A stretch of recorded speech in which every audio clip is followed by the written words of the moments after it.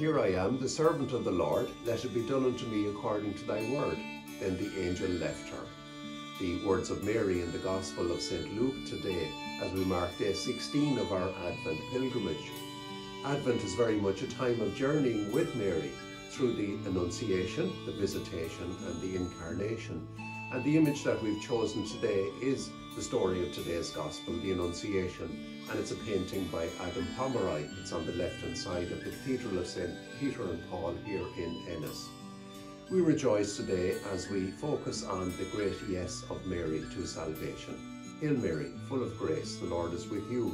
Blessed are you among women. Amen.